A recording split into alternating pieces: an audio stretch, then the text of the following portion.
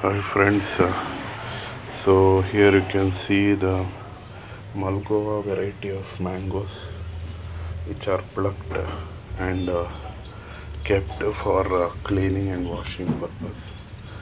So here we have around 30 to 40 mangoes which are about 80% grown.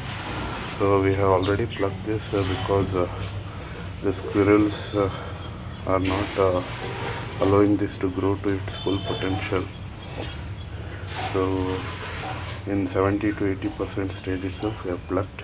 So these will be kept in paddy leaf husk, wherein they get ripened in 4 to 5 days time. So this is a fibrous variety of mango. It grows to a very big size. So this is how Malagoa mangoes look like. And they taste good also. So please subscribe to my channel, leave a like, do like and share the videos.